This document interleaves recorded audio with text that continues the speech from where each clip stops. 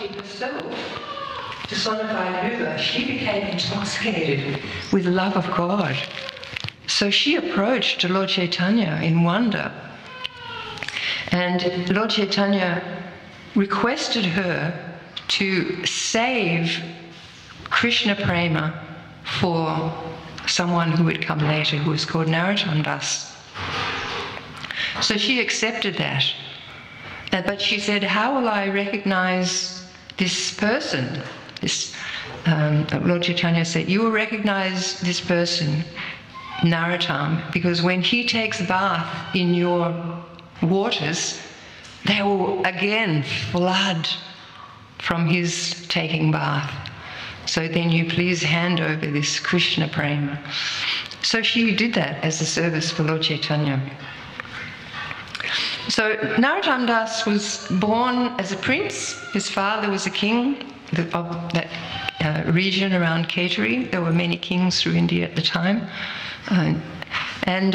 So he had a very opulent life. He was a very beautiful child. His eyes were like lotus petals. And he was also a very peaceful child. Wherever his mother placed him, he would remain. And you know how kids wriggle and run and want to do things. He was very peaceful. So he was also very qualified and highly intelligent. So at a young age, he was able to master Sanskrit language. And that's not so easy to master in boyhood. So whenever he was instructed something, he could remember it. He had one of those Shrutidar memories, someone who can hear and keep it within. And he started to study many, many scriptures. But the problem was, the more he studied, the more he realized this material world is a horrible place. And actually, he just became disinterested at a young age in the material world. So this was a great concern for his father, who they only had the one child. And, but they couldn't change that. He was very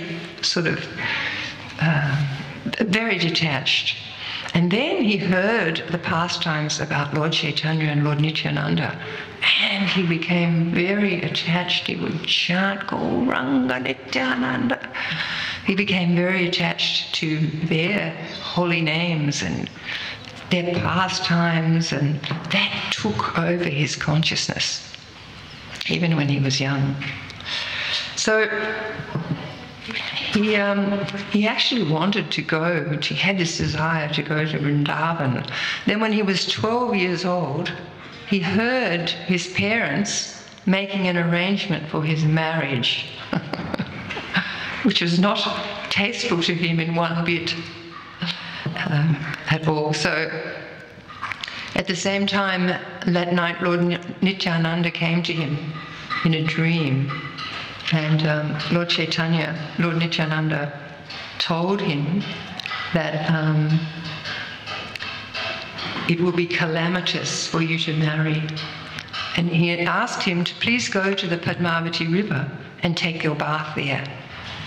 So Narottama Das, of course, Lord Nityananda had come, and he was always meditating on Lord Nityananda, so he was very ecstatic that Lord Nityananda had come, and he went the next day and he took bath in the Padmavati river. So as Lord Chaitanya predicted, the river suddenly flooded and overflowed into the village. All the villagers were wondering what's happening.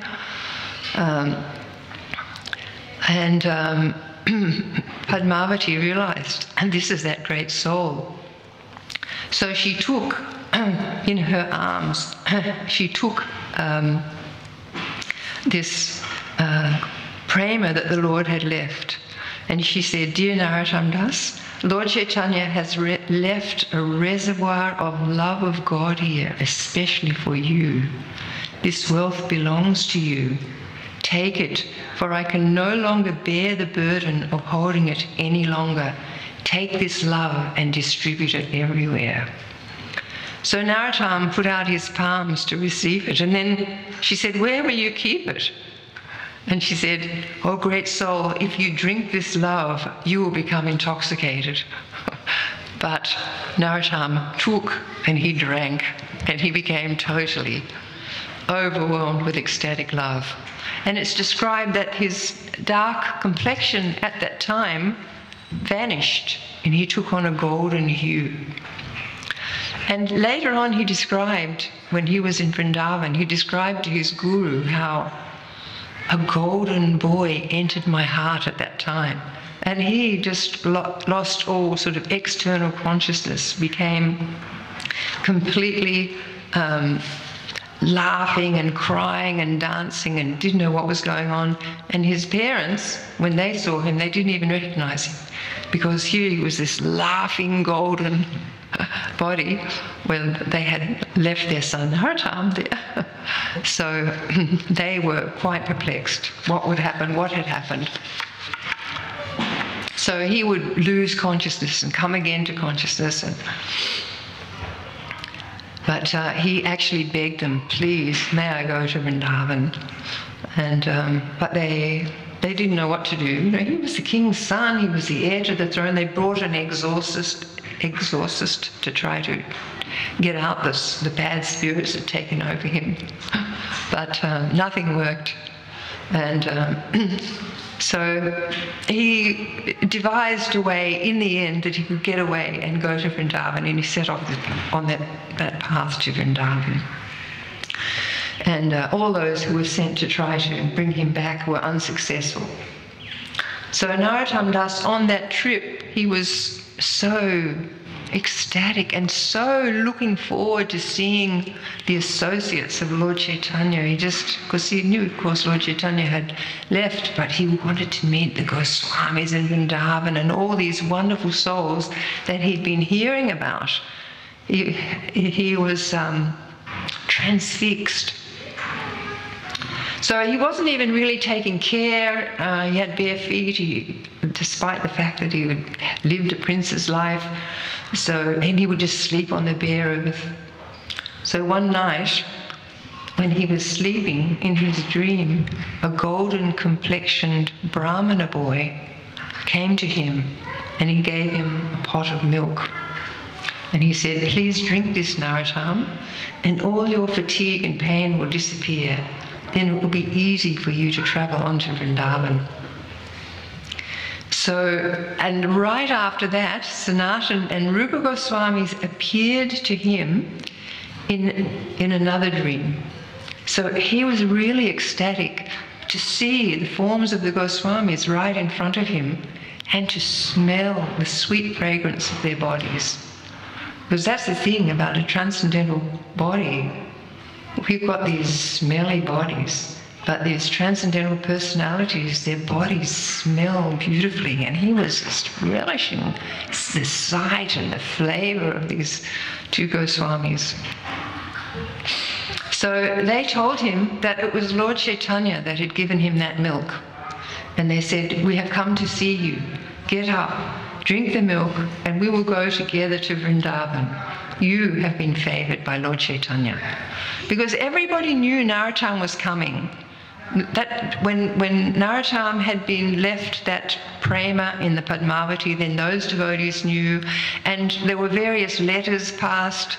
Lord Chaitanya was writing to the Goswamis and letting them know that a personality called Narottama will soon come, you know, an exalted Vaishnava. So they all knew about Narottama.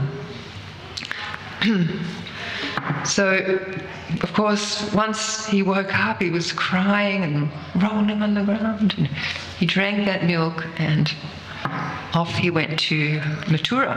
So when he arrived at Mathura, he was very ecstatic. Everybody goes to Vishramghat first, and then he went to the birthplace of Lord Krishna.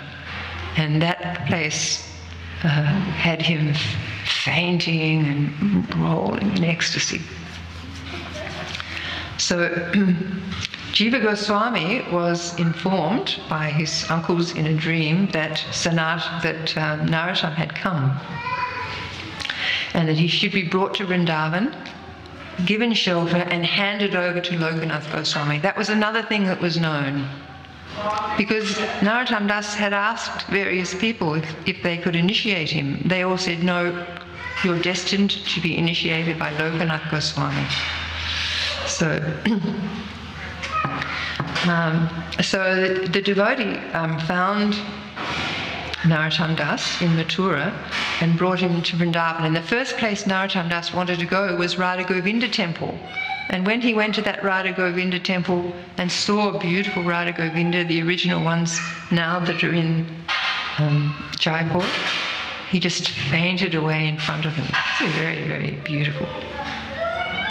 So then Lokanath Goswami and Jiva Goswami were informed that this devotee has now fainted in front of Govindaji, and they set out and went to Govinda Temple.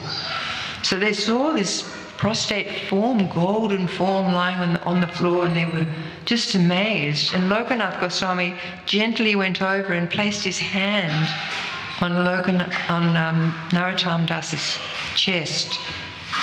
And from the touch of his hand, Narottama Das regained consciousness. And then he grabbed the feet of Lokanath Goswami in great happiness. So Lokanath Goswami said, I knew you were coming. I dreamt of you last night. And out of his causeless mercy, Lord Chaitanya has sent you here. So, so then Jiva Goswami entrusted Narottama Das to Lokanath Goswami's care. And Lokanath Swami took great care of him, instructed him very nicely. Now, he actually requested, initially, please, will you initiate me? But Lokanath Goswami did not want to initiate him because just the appearance of this young boy, who was only 12 at the time, it enabled him to understand that Lord Chaitanya had entered his heart somehow. So he just felt like, oh, he does not need initiation. I'm not going to initiate him. So for 1 year, Narottama Das was hoping to get initiated. And Lokanath Goswami steadily refused. So Narottama Das was thinking, how can I do some personal service for Lokanath Goswami? So he watched where Lokanath Goswami would in the early morning go and pass stool, urine, etc. And he took a broom and water and he cleaned that area. So every day Lokanath Goswami went and this area is all clean, what's going on? So this went on for a whole year. And then one day Lokanath Goswami got up very early because he wanted to find out what's going on. And there he saw Narottama Das waiting quietly in the dark with a broom. So he knew it was Narottama Das. So they went and they took their bath in the Jamuna, and he said, all right, I will initiate you. So there was a beautiful initiation ceremony where he gave him the Hare Krishna Mahamantra, and he told him that he should chant at least 100,000 names a day. So we chant 27,000 names a day. So it's 64 rounds. And actually it's described that Lokanath Goswami often chanted 200,000 names a day. So that's whatever that is, 128 rounds a day. Just because he loved to chant. So his guru explained to him how he should worship Radha and Krishna internally in meditation. So the idea is that Guru will give you service. He'll give you the Hare Krishna Mahamantra and give you service.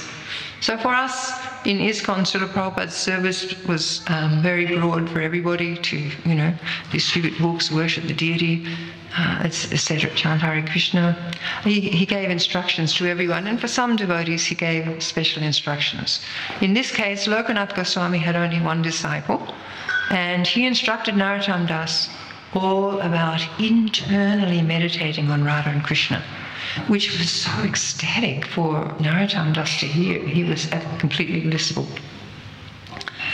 So he He was always begging for his spiritual master's mercy and for some qualification, Narottama Das, because he was very humble. So with great devotion, he performed everything that Lokanath Goswami had told him. So one day he had a dream where Srimati Radharani smilingly approached him, and she encouraged him in performing his seva to his guru with great faith and devotion. And she praised him for doing his Manasi seva with such longing, because Lokanath Goswami had given him internal service to do for Radha and Krishna, and he did that so sincerely and wonderfully and with such dedication that Srimati Radharani herself was so pleased that she came to encourage him. And then she told him that Krishna was coming to her grove at midday and they wanted to make some sweet rice for him. And she begged Narottama Das to begin his service. She said, your service is to boil milk every day. Please, can you begin that service today? She also told Narottama that his name was Champaka Manjari. So Narottama Das was totally astonished, tears gushing that Srimati Radharani had come. And then he went to Lokanath Goswami, well, he didn't exactly tell, but he was so ecstatic, and he told a little bit. So just imagine Srimati Radharani coming to you and just giving you personal service. How wonderful is Narottama Das Thakur? So, so also that the thing was, his mood was so nice. When he was chanting, he was very sincerely kind of connecting with the holy name and very much connecting with his service. So Lokanath Goswami, of course, was thrilled with the great fortune of his wonderful disciple. So one day, as Narottama Das was doing his service, the milk began to boil over, and he just picked up the pot and placed it on the ground, and he burned his finger, but because he was in trance, he didn't feel it.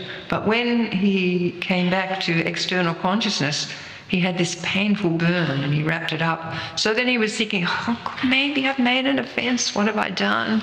And he went to Lokanath Goswami and he told him what had happened. Lokanath Goswami was just ecstatic, and they spent hours talking about this service that he had been given.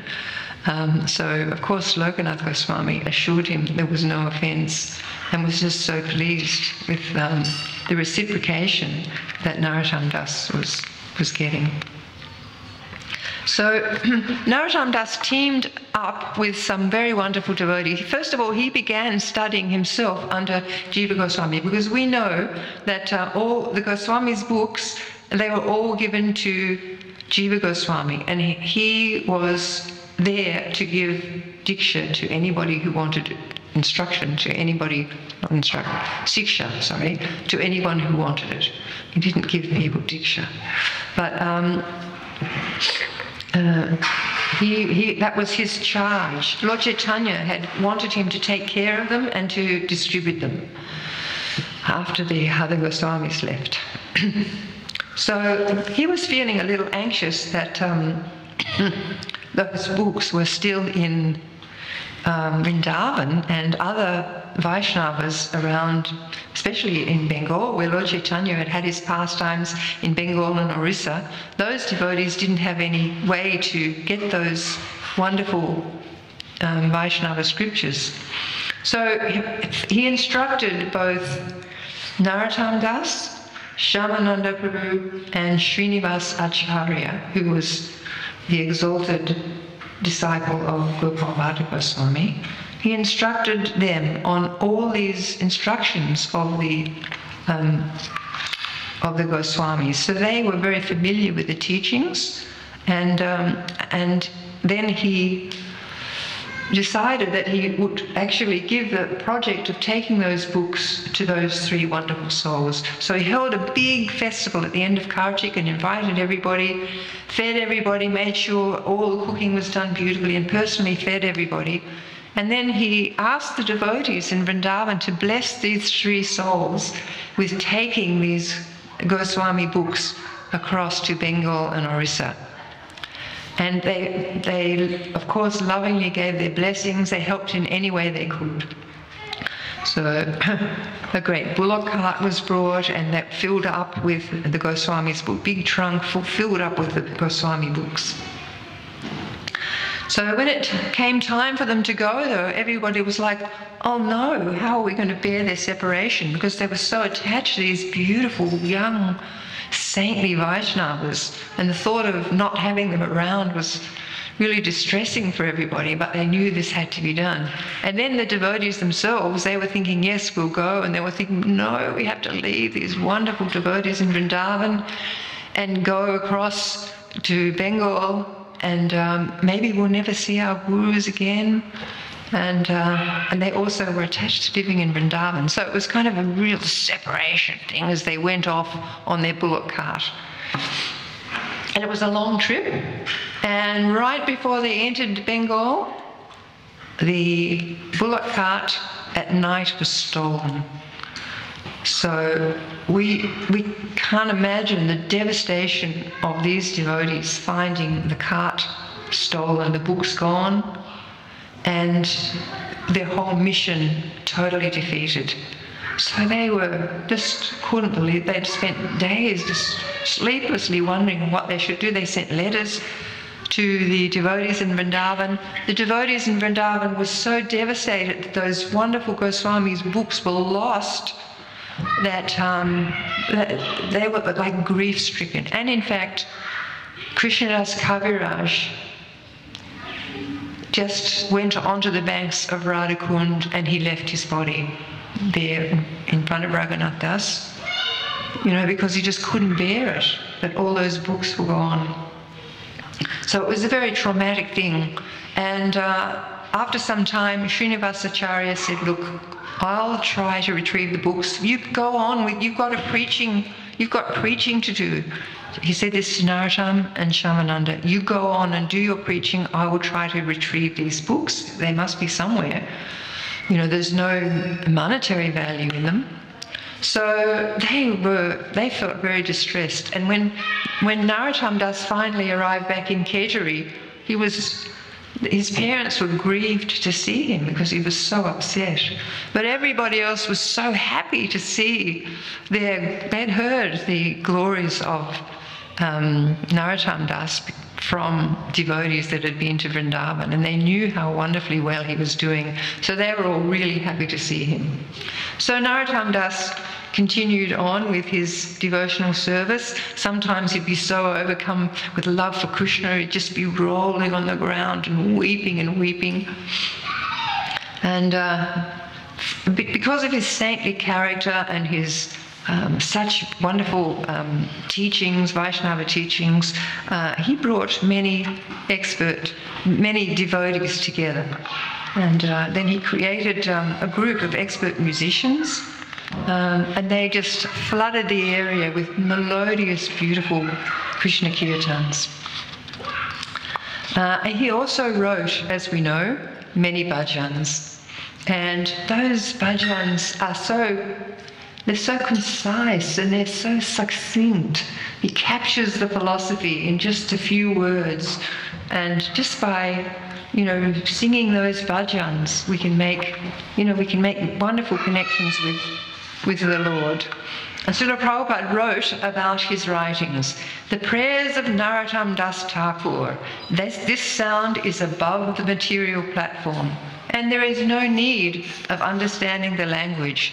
It is just like a thunderbolt. Everyone can hear the sound of thunder. There is no misunderstanding.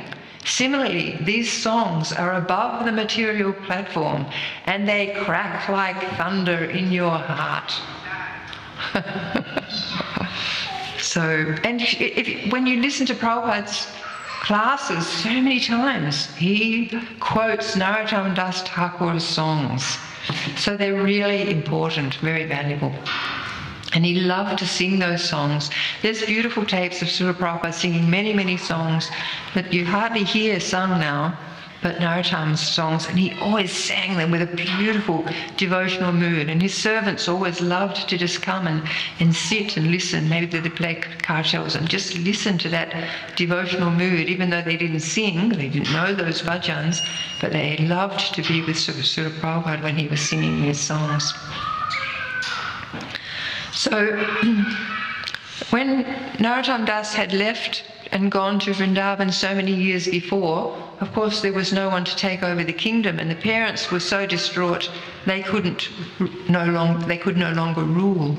So what happened was Narottama Das's father's brother had a son, so he was made the king. He was called Santosh. And Santosh was so happy when Narottama Das came back to Ketari, and he built a huge temple complex for him, beautiful temple complex. It had a large storehouse for food, a kirtan hall, a residence hall, an ashram for devotees, a bathing pond, beautiful gardens, and a guest house. So we'll hear later how Narottama Das had the deities carved, and 6 sets of deities and placed in this beautiful temple. But at this time he wanted to visit Navadvip. So he had a wonderful trip to Navadvip because he wanted to meet whatever associates were there of Lord Chaitanya still, because some of them were still living. They may have been a little old. And he wanted also to see the pastime places. So it's not really time to go into it, but he met very wonderful devotees. For instance, he met the servant of Lord Chaitanya, Ishan, who was very old and just crying in separation. He met Ishan. He went to Lord Nityananda's house in Karladaka, and he met Janava Mata and Vasudha, the 2 wives of Lord Nityananda. And he spent 4 days there, and they blessed him because they could tell Lord Chaitanya, they knew Lord Chaitanya had blessed him because he was so effulgent. And then he went various places. He went on to, he met Hridaya Chaitanya, and he met Achyutananda, Advaita's son. So he met many great personalities there. Then he went on to Jagannath Puri, and it so happened that as he walked into Puri, Gopinath Acharya was there. So Gopinath Acharya took him, and because he had been Lord Chaitanya's servant, and he took him to meet all the devotees. They went to the temple, had a wonderful kirtan. Then they took him to Haridas Thakur's Samadhi, then Toja Gopinath. And when he saw that deity where Lord Chaitanya had left inside just sort of went into the knee of Toja Gopinath, he was just unconscious on the floor. So after that, on the way back to Ketari, he stopped in to see his good friend Shamananda in Singapore. And Shamananda Prabhu did not want him to go, of course, and they just relished Krishna Katha for days. So when he went back to Ketari, he began to arrange for these deities to be carved, 6 sets of Radha Krishna deities. He also had a big blob of marble, and he had a big Lord Chaitanya carved. So he wanted to make it a very big festival, and it is a very famous festival. This festival at Ketari. It was the first Gaura Purnima festival.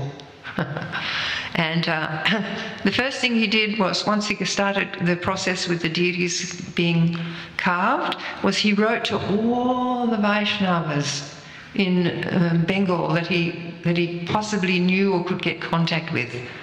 And then he wrote to various devotees in Orissa, and he invited many devotees to come. So it was a huge festival. And the town of Ketari was wonderful, decorated with beautiful decorated gateways and lovely banana bunches everywhere and flowers and water pots. And the whole temple complex was made very beautiful and enchanting. So on the eve of the festival, Janava Mata had come, and she was making the final arrangements for the installation of the deities.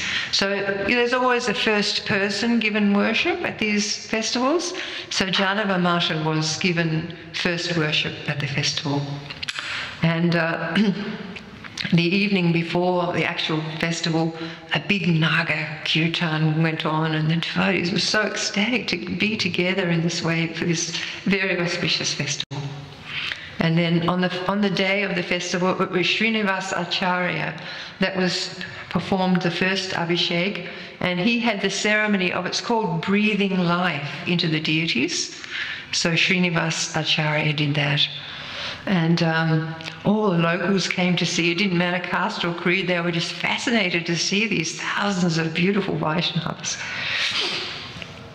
And the deities were very exquisitely beautiful, all the 6 sets of deities that were being installed. And the devotees, when they started off the kirtan, they sort of became drenched in love of God. They couldn't even dance properly. So the devotees began to laugh and shiver and weep and tremble, and their hair stood on end. So it was like the entire district was inundated with love of God during this wonderful Gaur Purnima festival. So Narottama Das Thakur, he was like merged in an ocean of transcendental happiness throughout the day and night. And whenever he danced in ecstasy, he kind of looked like Lord Chaitanya. And so when he was asked to lead kirtan, he had a very sweet voice, and he had a unique style, which I've heard has been lost. His kirtan style has been lost, so far as I heard. But it was very unique and beautiful, and the 4 directions was, and that beautiful vibration in the 4 directions was rising up to the heavens and just making everybody totally ecstatic. The devotees were just weeping tears of prema, and of course Narottama Das Thakur himself was weeping. So it was so intense, with everybody just feeling this prema. And then Lord Chaitanya and all his associates appeared. Now this was seen by everybody there, that Lord Chaitanya and the associates came. They had to have a huge platform because they were all dancing like anything. Many of the devotees who attended that festival wrote about when Lord Chaitanya came to this Gaur Purnima festival. So we can hardly imagine, they were already immersed in prema, and then along comes Lord Chaitanya, Lord Nityananda, Shri Advaita, and all the devotees, and they were dancing there in ecstasy. So it was so wonderful, unbelievably wonderful for all the devotees.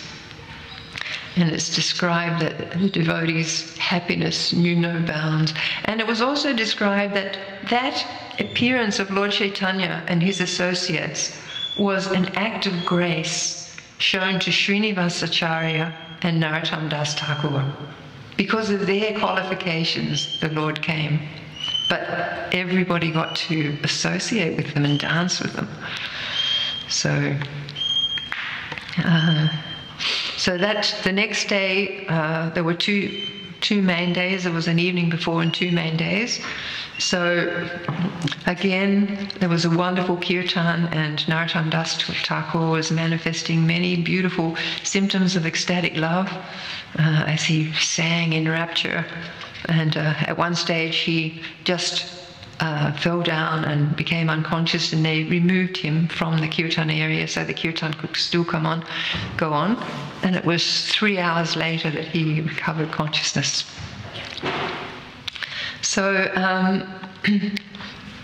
then the devotees that night, they spoke about Krishna's pastimes, and Narottama Das Thakur was speaking on Krishna's pastime in such a way that everyone was very enchanted, because this is a person who has love of God, placed in his heart by Lord Chaitanya. So just to hear him speak on the pastimes, it's described that so much of his life was spent in tears of love.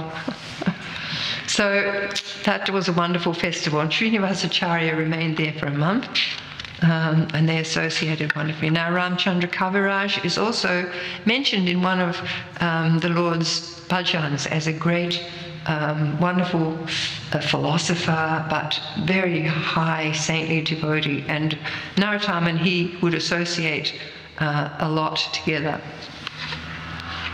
So,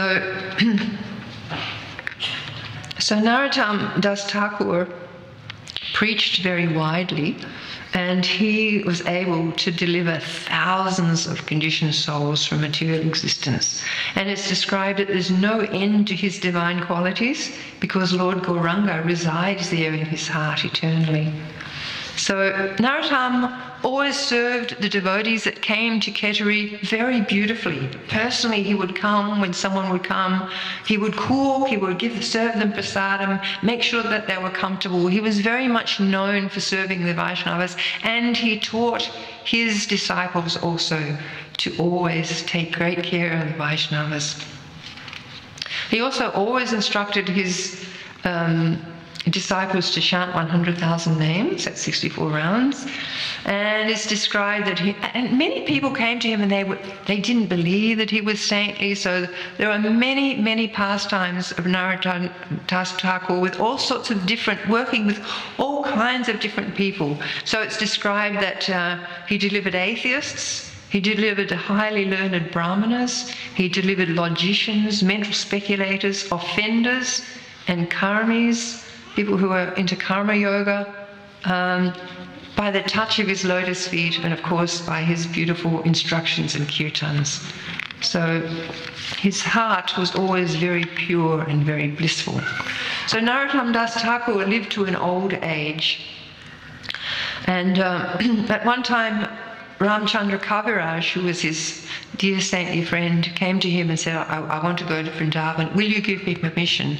So Narottama Das, of course, gave permission, and Srinivas also gave permission. So he went to Vrindavan. But after a few months, he left and returned to his eternal Leela.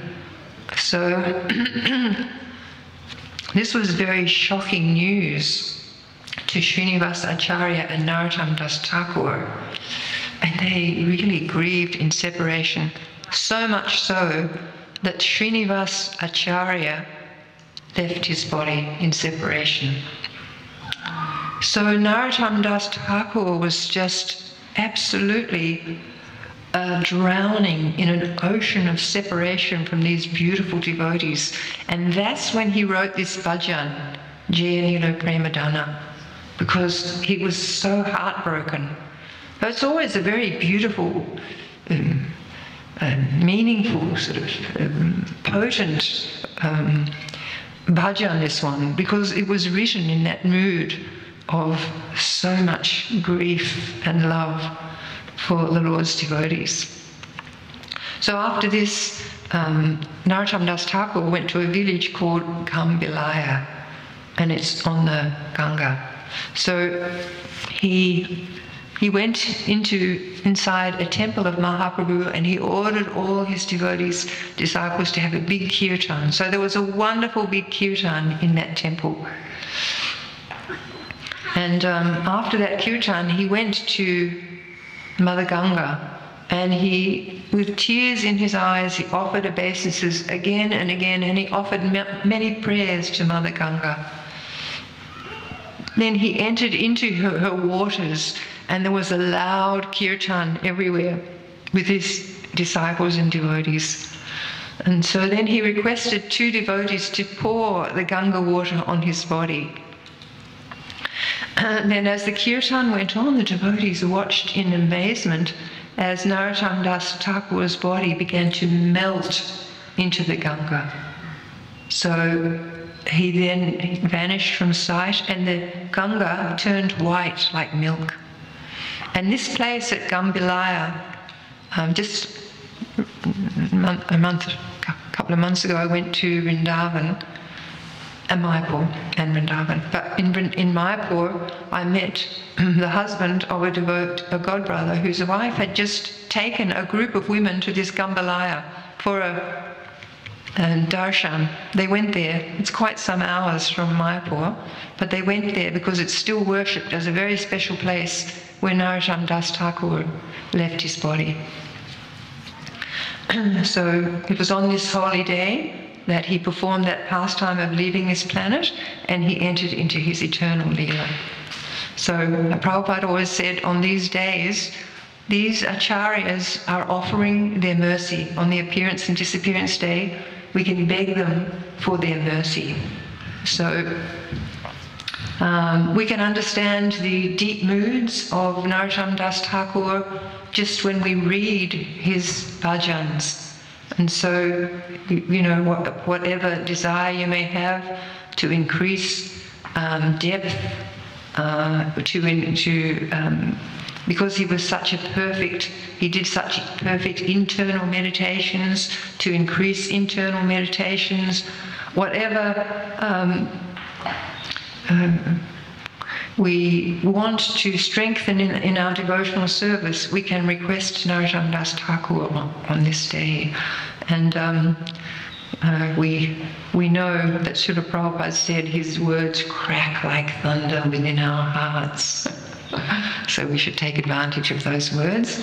So all glories to Srila Narottama Das Thakur. Mahashaya, it's called. Ki Jai. Thank you very much. Has anybody got anything to add, or? You want to read later what happened to those books? Those books, Virambir. A king called Virambir, actually, he had some astrologers, and the astrologers had told him that this bullock cart is coming. They were actually plunderers. He was a bad king. They used to plunder anybody who came through the kingdom.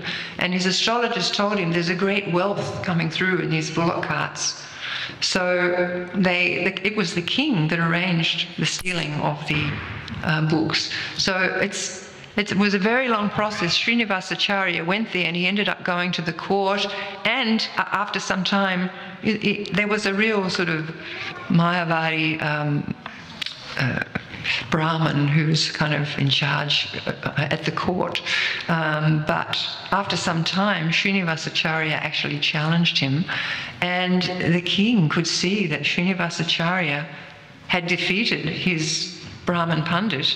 Not only that, the king could ascertain from Srinivasacharya's persona that he was a beautiful, exalted devotee, because his own Pandit didn't have that effulgence and inner, love radiating out that Srinivasacharya had. So he told Srinivasacharya, well, actually, I took those books, and the king took him in, and Srinivasacharya was offering respectful obeisances. He was so happy to see the king hadn't disturbed, because when he saw there were books, he was like, what am I going to do with these? So they were still there. And Srinivasacharya was so happy. But not only that, that king took initiation from Srinivasacharya, and many, many, many of those, including that bogus Brahmin Pandit, they also took initiation, and that kingdom became a Vaishnava kingdom. So when it happened that the books were stolen, they were just in shock and they didn't know what to do, but they did understand Krishna has a plan. And then years later, when Srinivasacharya and Narottama Das actually met together, they were speaking about their time in Vrindavan, and they were talking about how Krishna had such a plan for these books, when the theft of the books had happened, how that was all Krishna's mercy. So, yeah, when we're dealing with these great saintly devotees, and the books themselves are completely transcendental, so nothing, Krishna was protecting both the devotees and the books. So they were returned, and the devotees in Bengal and the devotees in Orissa got the great mercy of the Goswami's books. Hare Krishna. Thank you very much.